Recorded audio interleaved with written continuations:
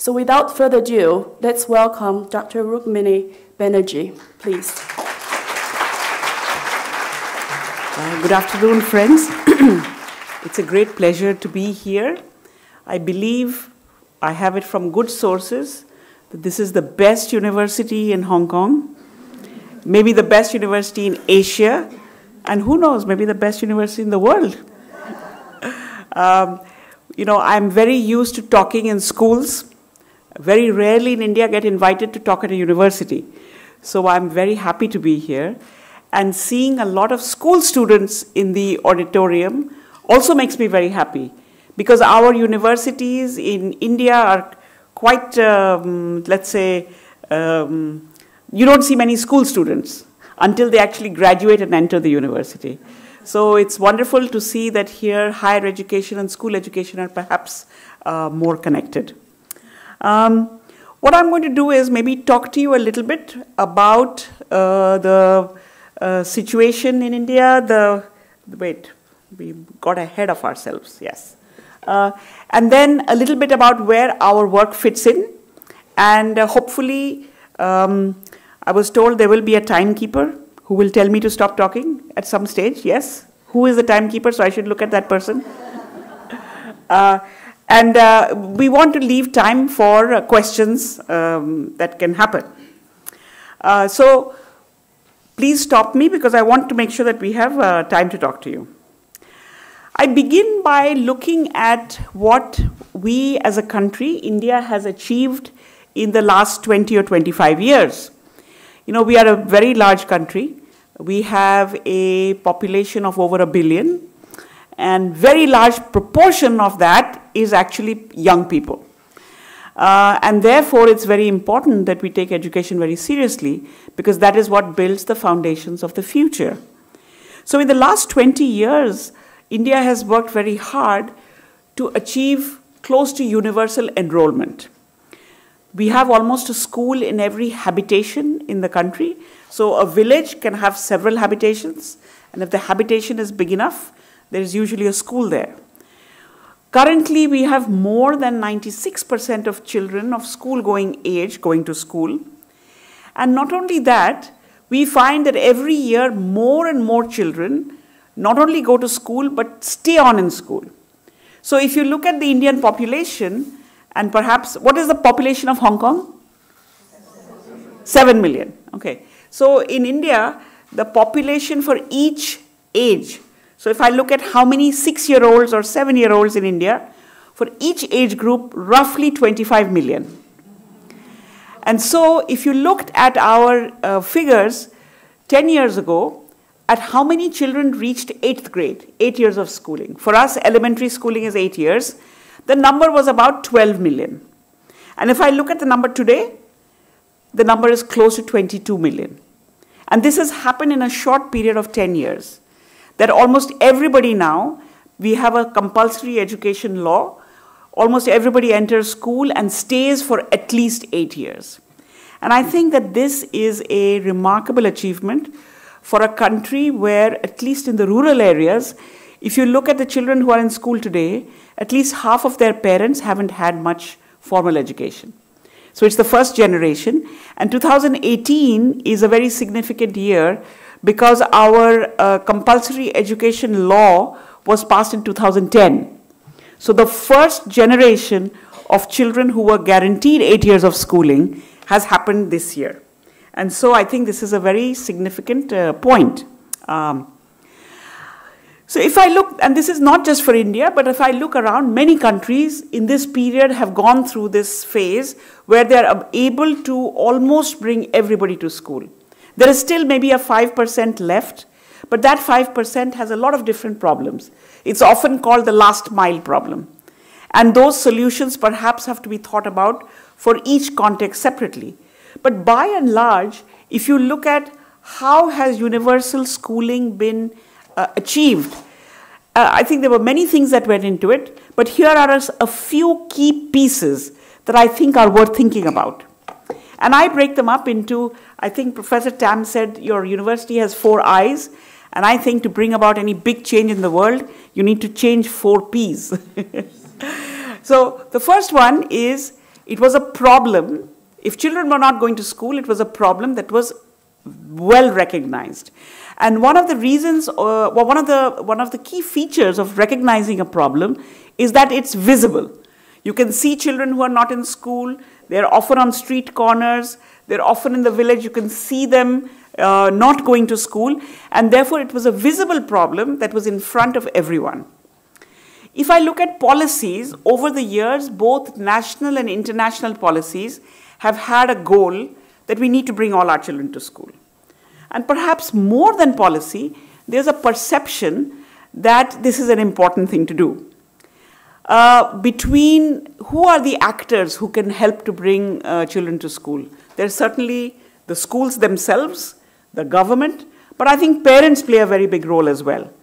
And in terms of going to school, I think very quickly a whole population understood what it means to go to school. You get up in the morning at a certain time, you get dressed, you go to a building, the building has rooms, every room has an adult. I mean, these are the key features of a school that even people who have not been to school could understand. And then I would say the practices that followed, what are from the government side, what are the inputs that are necessary, what processes are necessary, how do you track and make sure everything is fine, parents sending their children to school, and I think from the point of view of the education system, how to measure progress through the school system was all known. And overall, I would say there's an alignment from the goal to the actual process to the outcome that over a period of time across the world has ensured that we know how to send children to school. And so schooling for all has been, I would say, in terms of what we've been able to achieve in 25 years, a major accomplishment. And I want you to keep this in mind because where we are going now is to think about how do you not just have every child in school, but how do you have every child in school and learning well? And are there lessons from every child in school that can be helpful for us in terms of thinking about learning for all? So now if I come to the story of my own organization, Pratham, we have always worked with two kinds of children. One is children who were left out. And in our early years, we did a lot of work with the children who were left out. Those were the ones who were not in school. And as I told you, that they were very visible. But as we continued to work with these children and their families, we found and we got a sense, in our early years we worked in Bombay, Mumbai, which is a very big city, not as developed as Hong Kong, but similar, small land, a lot of buildings and a lot of people who live there. We found that maybe children were in school, but parents and teachers would all say that things are not as good as they need to be. Children are coming to school now, but more should be happening. And this was almost 20 years ago that you began to see this, that as more and more children came to school, and you solved one problem, a whole set of other new problems sometimes come in front of you. On our side, we were helping children who were in school. We could see that many children were not at the level at which they need to be. And, we worked hard with them. But around, I would say, 2000 or 2001, we too felt quite frustrated with what we were doing. And sometimes I find that frustration is a good thing because it forces you to think of other solutions. So look at it this way, that let's say I'm working with a child who's 10 years old, who has not got the basics of reading or math, and I'm working hard with them. And in 6 months or 8 months, the child learns how to read a few sentences. So that certainly is progress, but it's not sufficient. Because by that age, the child needs to be in 5th grade and deal with textbooks and curriculum, which is far higher than that. So we felt the need that we need to really do something much faster, much stronger, if we really want children to benefit from the schooling opportunities that are available. And so what we did at the time, we were already quite a big organization. We had about 400 or 500 full-time people, and we stopped what we were doing, and we started again. And we gave ourselves a month. Now, why a month? It's a good number to keep in mind. 2 months would have perhaps even been better, but we started with a month, and we wanted to see what can you achieve in a month. So the first step, how many people can read this? One person, two people. So this is what a lot of parents feel like in India, who are today sending their children to school, but they can't actually read. But even in this, I'm sure you can tell which is the easy one. Yes? Which one is the easiest thing to read on this? Which one? The letters, exactly. So even from the visual image, you can see what is easy and how it gets harder. And so I think the first job that our teams had was, if I have a group of 25, 30 or 40 children, let me figure out first where every child is. And therefore, we developed this little tool, and mainly to figure out where are children with whom we are working. Are all the children in my class all at a level where they can't read letters? Or are they spread out over these few different stages? And then once we organized our class and understood who the children were and what level they were, you then start helping children to move from one level to the next. And so really, as we did this, we developed a method, our first initial stage of how do you get children to move from this first level to the last one, from the reading letters to reading a small story, and in how much time and with what kinds of activities and resources. This was the beginning of this work. But as we did it, we noticed a couple of things. One was that there were different people in different parts of India trying to do this. So you needed a common vocabulary with which to talk. Because if you are striving for the same goal, you first need a goal. The goal for us was, how do you get children to the reading the highest level, which is just a simple story, fluently and with understanding. And you needed to be able to talk to each other so you could learn from each other about how you go from the first stage to the next. And so it was clear to us that if this whole process is called assessment, then assessment is really the first step to what you need to do beyond this. And I think that it was important, as we started thinking about the problem again, that you start with where the children are. You start with the reality of what is in front of you, because based on that reality, then you can build the path that lies ahead. So exactly how did we proceed? We worked out a way in which we could actually teach children, and having worked that out, and I'll come to that later, the details of that later, in those early years from about 2001 or 2, in that period, this is essentially what we would do. You would go into a village, and each village or each community is different, so you need to understand the reality in that community. And so we would create what we call a village report card. A village report card which basically said, do you go to school? And if you can read, then where on that map of reading you are, and a similar one for arithmetic. And as you started doing this, a lot of people would help you. And I'm sure your villages perhaps are not so different from ours, but as soon as you're in the village doing something like this, everyone wants to know what you're doing. And once they ask you what you're doing, and if it's easy enough, then people want to participate and help. And so you would create this village report card with everybody's help. Then we would discuss the results to see this is the situation in this village. And then what we would offer is to say that as Pratham or as a Pratham team, we have a way of solving this problem. But do you have anybody in your village who would like to come forward? And very interestingly, this morning we met a lady. She's a grandmother. She came to see us, me and my colleague Devyani, who are here, to say that she works in a school near her house, and she finds that there are some children who are having difficulty with this basic reading, and she's helping them. So in a way, our volunteers were very similar as well. That is there a volunteer, is there somebody in the village who would like to help the children who are struggling? While we were doing this, we would demonstrate some activities. Because sometimes there is a big problem, but you don't know what to do. And even though you want to help, if it's not clear what to do, then you often don't want to engage. So it's important that there should be activities that you can see that are doable. So while this process of the village report card was going on, we would also on the side every day for an hour or so show people in the village how you could basically play simple math games, play simple language games to help to show what can be done. And as the village would give you volunteers, we would train them, we would provide them with some support, And these volunteers would then work with children for a period of 2 or 3 months. And then the results of how the children were doing were shared. Sometimes this happened in the school, if the school felt this was the right place to do it. Sometimes it happened after school. But it had to be done because the community wanted their children to progress. And I think that was an important part for us to learn, that when people come together, then big problems can be solved. It's hard to do it if you work on your own. And so village after village, I think at the time we worked in close to 1,000 villages.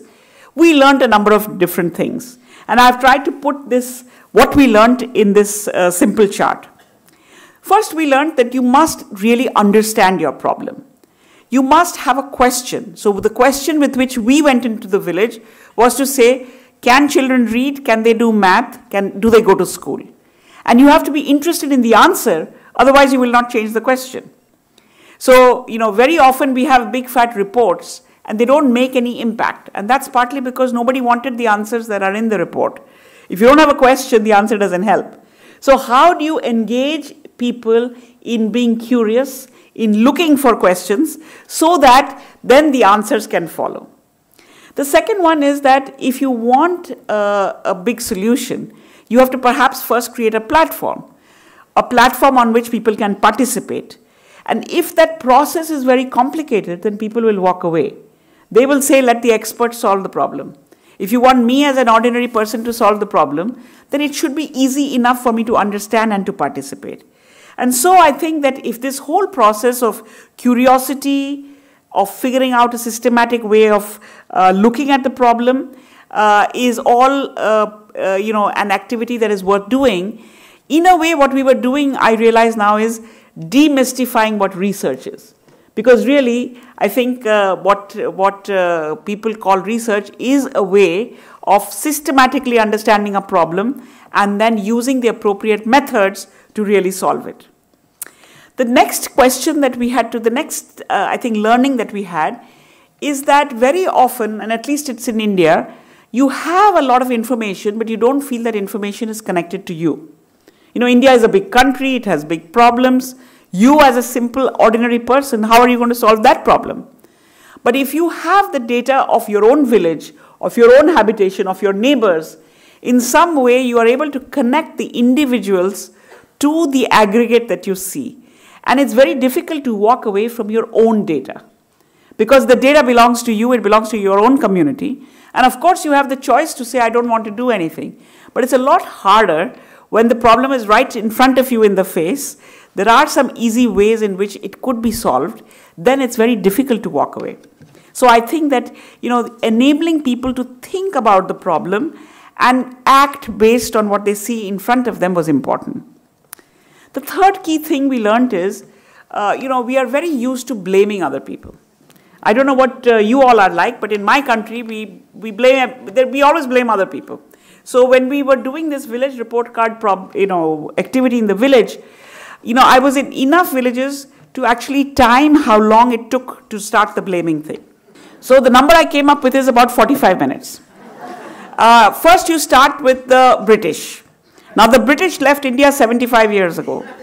So first you blame them, that takes about 5 or 10 minutes. And generally the older people in the village blame the British. Then you blame the national leaders. Then you blame the state leaders. Then you blame the principal of the school if he's not there. If he's there, you don't blame him. But if he's not there, you blame him.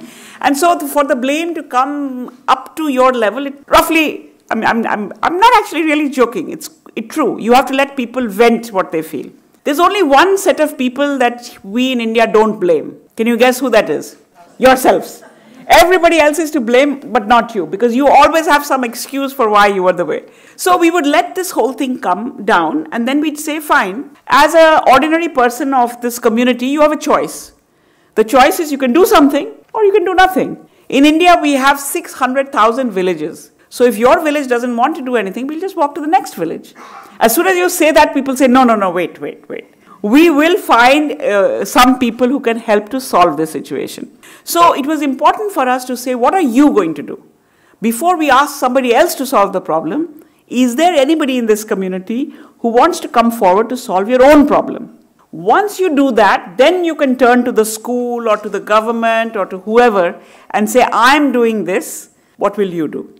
So really this whole process taught us these 4 things. That first you must engage. You must understand really what the problem is. You have to think about what you will do. And only then you go and ask other people what to do. And this process led us and many communities to start solving this learning problem in a serious way. I want to take just 5 minutes to tell you one short story which I think illustrates this. So I was in a village in one of our most backward states, which is called UP, Uttar Pradesh. And it is customary when we were doing all of this to go and talk to the village headman to say, I'm in your village and I'm going to do this. And in that case, in that particular situation, the village headman was he had a business with cows and buffaloes selling milk. So he was a very busy guy. When I went to him, he didn't even look up.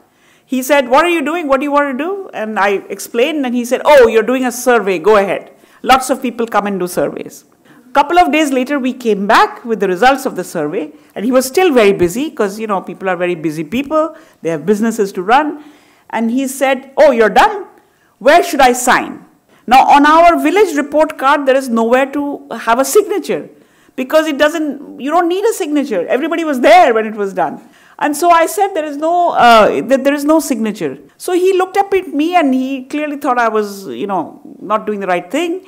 And he said, please ask your boss, because usually in India, we collect information to send it up. It's the only thing in the world that defies gravity. Data goes up, okay?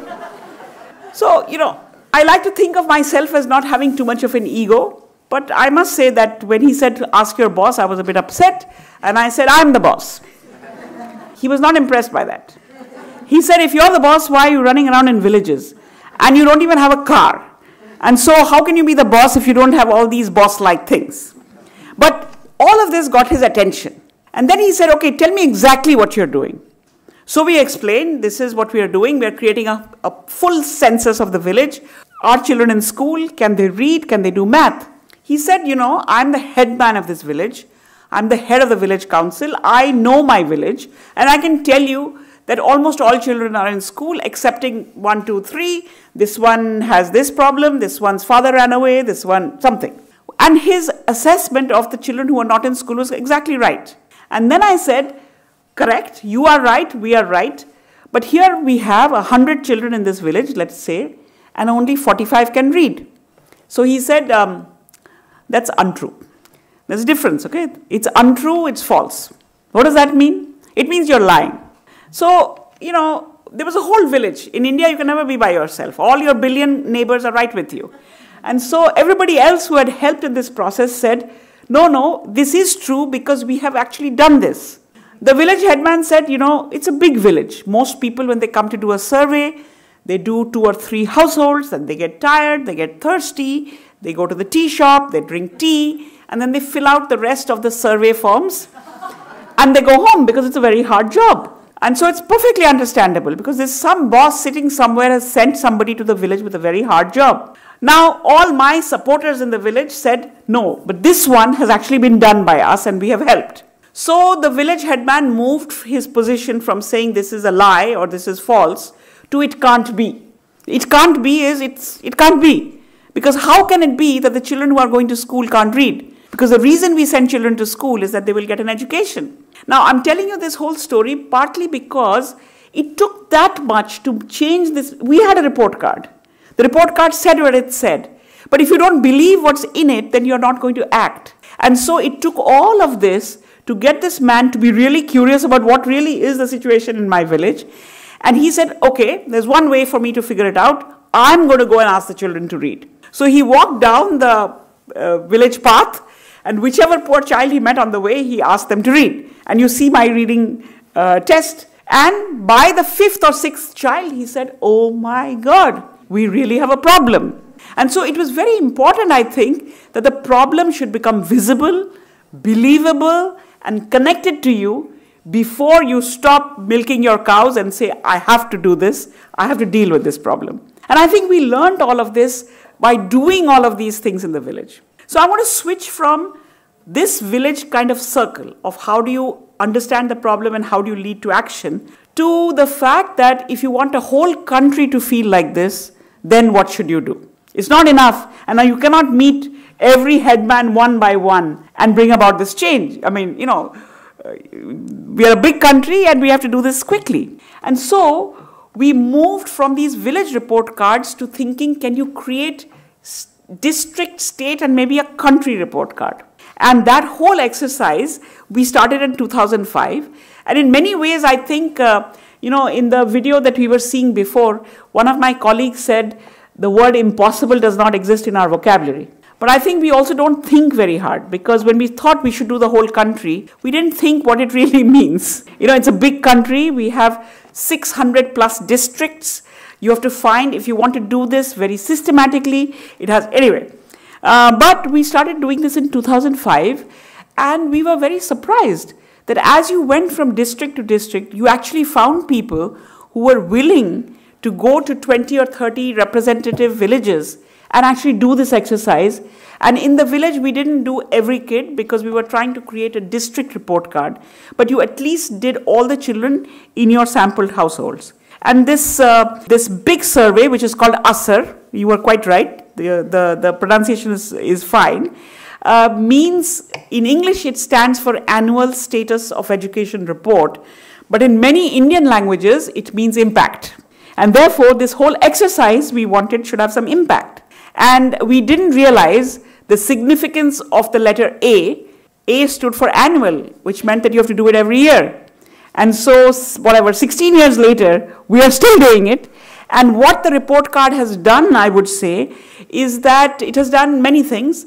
One thing is that I think it has really shaken up our whole country. In the beginning, people were like my headman. They would say this is a lie. Then they would say it's not true. And then eventually now they say, no, this is a real problem. And we also found that this whole exercise, as it got well known, people came from other countries to take a look at it. And really, they have taken away what made sense to them. So I think she said that it's gone to many countries. Actually, people have come and taken it to their own country. We have not gone to other countries to give it to them. And this is the way that I think that we tried to create a whole national environment to think about the problem that we were seeing in village after village or community after community, about children are going to school, but they are not learning, and what can we do to at least build their basic learning. I want to take you to what this huge report actually does. If you had to boil the report down and only discuss one page, this would be the page that we would discuss. And so you can see that the reading task that you saw is here in columns. There is kids who cannot even read letters, all the way to who can read the highest level, which is a grade level 2 text. If you look at it, if you look at the 5th grade, you can see that in each row is like a school, is a class, and like many other school systems in the world, our Indian school system is also organized by age and grade. So if you are 10 years old in India, you should be in 5th grade. If you are 8 years old, you should be in 3rd grade. And we have our system created such that for different age and grade, you put them in a class. There is a certain set of expectations about what you will learn in that class. And that's how whole education system is organized. So look at 5th grade and we see, and this is this 2016 results. We see, if you look at the last cell there, you see that almost 50% of children are actually able to read the highest level, which is a 2nd grade level. What about the rest? The rest are spread out over different categories. If I take the beginner and the letter level together, it's almost 19, maybe say 20% of kids who are in 5th grade, 5 years of school, but still struggling with reading anything more than letters. Similarly, we have about almost 15% who can read words, but they can't read anything more. Now, if you have children in 5th grade like that, and you're a 5th grade teacher, and you're part of a system which says in 5th grade, you pick up the 5th grade textbook, and you start in the beginning of the textbook and go to the end, guess who will benefit from this? The children who are in my 50%. And all these others will not benefit. And slowly who put up their hand and say they need to go to the bathroom 20 times, because you're not connected to what is happening in the class. And so increasingly, our system takes the children who are in the front of the class and puts them in the front of the next class and the next class, and I think the back of the class just empties out. And that is how our education system, proceeds. And so we can't blame the 5th grade teacher because she has a job. She has to teach 5th grade. And nobody has trained her for what she should do with all of this rest. And I used to say that this is a long tail of the distribution. And I was talking in some big crowd like this, and somebody put their hand up and said, this is the body of the distribution. It's not a tail. A tail seems to be a long, thin thing. This is not long and thin. It's a big, fat thing. So the body of that whole distribution is not getting the attention. And therefore, this is the situation that we are in. And so, in all of this, these are numbers. But if you think of the human face of this, what does it mean? I would say this means that the teacher who's working hard and doesn't feel that the people at the back of the class are benefiting gets quite discouraged. If you work hard and you don't see any benefit to that, you get discouraged. Children get disinterested because whatever is going on is of no use to them, and so they leave. And parents who often have not been to much school themselves get disappointed because they thought that by going to the school and doing all of this, everybody was going to be in a better place. So disappointed, discouraged, disinterested leads everyone into a negative place. And therefore, in case you have to win the positive energy prize, you have to do something to get out of this negative place, out of this big stuck, and be able to really energize the system to get out. And we feel that in most places where you see this kind of cycle, you really need something that just helps you burst out of this and change, given the same set of resources, change where you are at. So this is, I think, what we've been trying to do for the last 10 or 15 years. Now, we have a lot of intellectuals in India, and they will say, now, let's first analyze why this is it. And I think there could be many reasons for why this is. I've put a few of them here. But for us, the two important things are that you have parents at home who understand schooling but don't understand how to help you learn because they themselves have not had much education. And you have a school system which teaches by grade, and therefore the school system is not flexible enough to stop and help the kids when they need the help. And, there could be many other reasons, poverty, malnutrition, all kinds of things.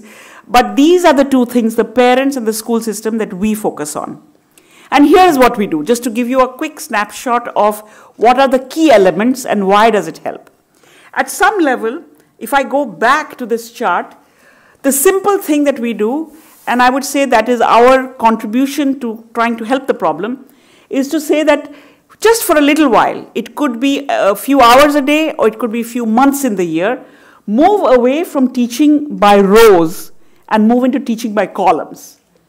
And if I look at these grade 3, 4, and 5, at least in India, many of them are not very different by age. So it's not like I'm putting the very small children with the very old children. And so the typical thing that we do is we assess the children, and then instead of having one teacher teach 3rd grade or 4th grade or 5th grade, but there's a big variation in who the children are, for 2 hours a day, I will teach all the children who can't read letters how to read letters. Children who can't read words. So it's a very simple thing. Same situation, I just move from working by rows into working by columns. And I would say that that's really teaching at the level of the child is what we are doing. So our key elements are, you take your assessment, find out where the children are, you do it one by one, so every teacher can hear the child trying to read. So it's not just the data, you also hear where they're getting stuck. Then you group them by their level rather than by their grade. And these children's groups, the children help each other also in their groups. You take the teachers who are available and you put them by the groups. And then every group gets a set of activities that they can do which help them to move to the next level. And periodically go back to the assessment and see if you've made progress. There is nothing more, energizing than feeling that you have helped a bunch of children move. I think almost everybody can remember, perhaps at least the parents or the older adults in the room can remember when their children learn to read. It's a critical point. It's like learning to swim, learning to ride a bike. It's like that. Once you cross that threshold, you never go back. And I think that this positive energy that comes out of this is really taking people over that threshold. And if you look at videos, and I'm going to show you some later, when a child can't read, and you ask them to read, they do lots of things. One is they don't look at you in the eye. They look down, they look up, they rub their nose, they have something else to do. And they can't engage with you because they know they're not able to do something. Once a child learns to read, back becomes straighter, they look you in the eye, the voice becomes stronger. So this is not just about reading, it's about a lot of other things that give you the confidence in your own capability for learning some more or taking the next step. And so this way is the way that we take to break out of the big stuck and bring the energy back into the system with the same set of people, same teachers, same children, but just reorganized in a different way for them to feel that we can do it. Teachers to feel like I helped my child to move ahead, the child to feel that I'm worth it, and the parents to feel that this whole schooling business actually means something. So I would say that this is the core of the story that we do. Now I'll move quite quickly because I want to leave some time for you. We work in two ways. One is we work directly, and the other is we work with the government. When we work directly, there is a Pratham person who demonstrates how this can be done. And we've been doing it over 10, 12 years. So now we are quite good at actually showing you. And this whole change that you see, today anybody in Pratham, and we have about 6,000 full-time people, can, with any group of children, almost in a guaranteed way, can do it in 30 or 40 days, working about 2 to 3 hours a day. So I would say 100 hours is all that a child needs at this age to be turned around and to really be at least with the basic foundational skills. The second way is that this is not enough for us to do it on our own. We need to place it within the very large school system that we have and energize the school system to be able to follow some of these things. And I want to show you what it looks like. So this is, let's say, when Pratham is working on its own, this is what it looks like. The two green slabs are when their kids are able to read a paragraph or a story. And the red and the orange are when you're not even able to read words, okay? And this is a 30 to 40 day, and this is our data from last year. So it's, almost 150,000 children that we are talking about. And this is what it looks like every 10 days.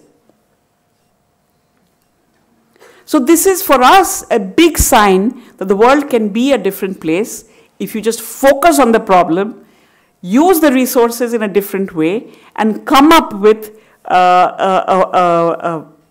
really, I think when I heard that we were giving the prize in positive energy, I hadn't thought about it that way, but this is really bringing a big push of positive energy into the whole system so that the same system can really produce far better results. Now, you may say that this is what Pratham is doing, because you people are, somehow you've got the ability to do it. What about when the government does it? Do you see similar changes? And here is what I wanted to show you was, this is one of the states, in which we are working nowadays. The blue is the percentage of children who could read when we started, when the program started with the government. And the green is where they got to by the end of 3 months. And you can see even with the government system, with the government school teachers, in the same state, there were many different districts which started at different points. But everywhere you see that green chunk is almost, is significant. That you're able to bring about change across this state using just the resources that the state government has. So whether we work directly or with the governments, we see that this big change is possible. It's been evaluated by, very world-renowned researchers. And so these are not just numbers, these have also been verified. So I've already gotten my 5-minute warning. Now they're going to show me a 3-minute warning, or is it 2 minutes? So I'm going to wind up. So if I want to go back to how did we achieve schooling for all, and what are the challenges that we have to now have learning for all, I think you could have filled out this chart as well. So schooling got solved because the problem was visible. In learning, we can see that often that learning problem is invisible because children are already in school. And therefore, we need to see it, and it's a little bit harder to see. So the kinds of efforts that we've done are efforts to bring the problem out so that you can feel it, you can understand it, you can see it. Policy, if you think of the Millennium Development Goals or you think of national goals, they had a very clear goal that you need to get all children in school. Today, if I look at the Sustainable Development Goals, they do talk about learning, but there's 4.1.1, 4.1.2, 4. It's very hard to be motivated by 0.1, 0.2, 0.3. We need to say learning for all. And then, just like we said, universal schooling, you need to have universal learning. Inputs and processes for how you get from having very few children in school to everyone in school is kind of known now. And I think for learning, we are moving in that direction. I have shown you one model. There could be other models. But they need to be widely accepted to say this thing can change. And this is the way to do it. And so on and so forth. So I think that you have to think, how are people looking at the problem? What is the policy that is going to help us reach the goal? How do common people understand what the problem is? And what are the practices that need to be aligned to make this happen? We have good examples of achieving schooling for all, and I think we need to take some inspiration from that to say we've made a big change in the world. We can now make the big change in the next set of important things, which is learning for all. So now my 1 minute time will come up, so I have to summarize, because a good assignment, you should summarize at the end. I've been taught that in school and in college. So the assumption that schooling is simply equal to learning is clearly not correct. We need to focus both on schooling and on learning, and they need different efforts, right? Today, currently, in many of our school systems, teaching is at the grade level. This leads to teaching to the top of the class, which leads the majority behind. Many things need to happen in an education system, but they can't happen unless you have your foundational skills in place. And among the foundational skills are, I think, reading, being able to express yourself, and very basic math.